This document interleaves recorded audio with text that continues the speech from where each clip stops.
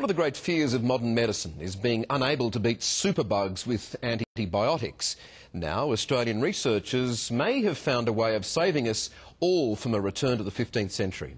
They've developed what is being called the biggest breakthrough since penicillin.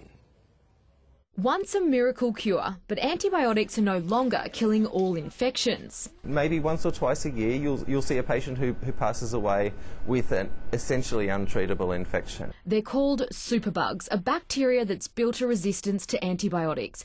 But an Aussie biotech company claims it's made a drug to beat it. What it does is it kills those superbugs and, most importantly, keeps on killing those superbugs with repeated use. And that's just something that traditional antibiotics can no longer do. It's called Recce 327, a synthetic antibiotic designed to travel through a patient's bloodstream and attach itself to the outer wall of the bacteria, weakening the cell wall, causing it to burst. As we sit here now, every test we have done, we believe we have solved the problem. So far, it's only been tested on animals, but in 33 preclinical trials, the antibiotic has shown impressive results, combating drug-resistant strains of food poisoning bug E.coli, deadly golden staph and blood poisoning sepsis.